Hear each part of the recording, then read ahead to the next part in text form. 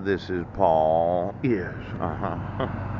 Just thinking about those contacts that I had personally copied and pasted or entered in the email addresses that I've been emailing. Yes. Just go through every email address, the 2 million emails that I sent to you that you completely disregard the actual laws of the United States.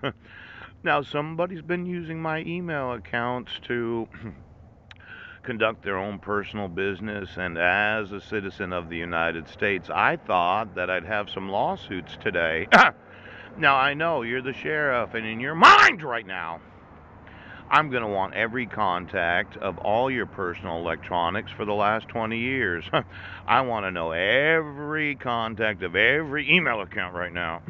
Now, you got a lot of phone numbers in there. Sheriff, it looks like your refusal to enforce my rights was so that you could violate the use of email. What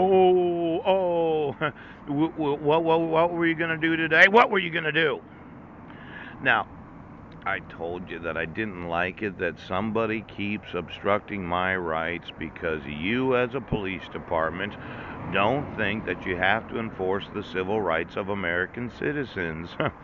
And when I found out that my password isn't in or wasn't in my email account, somebody changed my phone, and then I'm having some problem with this little video phone.